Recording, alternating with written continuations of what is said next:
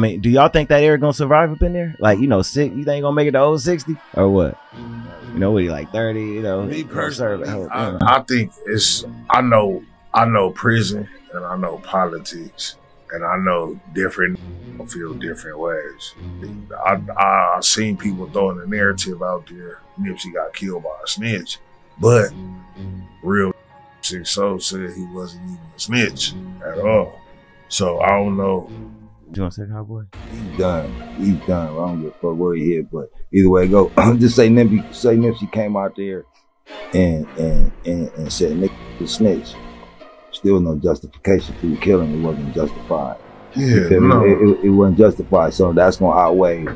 So when they gonna politic it on the yard or whatever, but when you get there, another nigga right there listening to Nip right now, he got life. Yeah. This nigga not walking that yard.